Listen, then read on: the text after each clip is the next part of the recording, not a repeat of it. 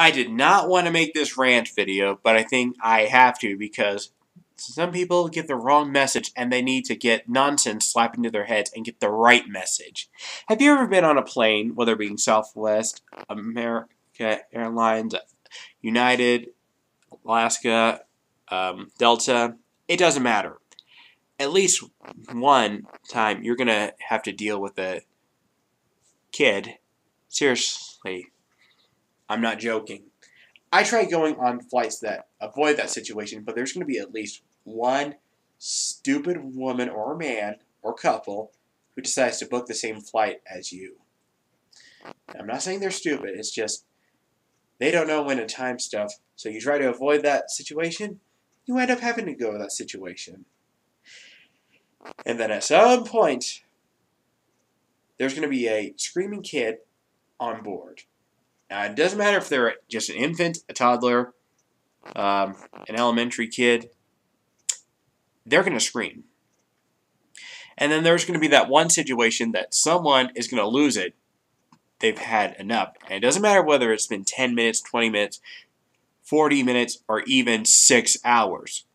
Enough is enough. They stand up and yell at the parent or the child, "This needs to stop." And then sometimes the kid stops. But then the parent and some of the people on the plane, as well as some of the crew members, they look at the guy or girl who said they had enough, and they say, "Dude, that is not okay. You're idiots." I say it is okay. Only because they're just trying to do what they think is right.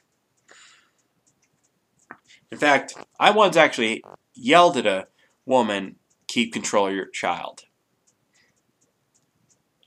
And you know what? He stopped screaming. Or she. I don't remember the gender of the kid. And I don't care, honestly. But then another woman, when I got off the plane, scolds me and saying I shouldn't have done that. That lady should have minded her own business. If it was her own child, I would allow her to talk with me. But if you're that one person who yelled at a kid at that one airport and then had that argument with that one person that happens to be me, that's right, if you're watching this video, I'm talking about you. You should have minded your own business. It's not your child. If it was your child, you can scold me. But since it's not, you should have minded your own business. I was standing for what I thought was right. Anyway, the point of this video I'm making is the people need to realize no one wants screaming kids on their plane. And I don't either. Because one day, somebody's going to lose it.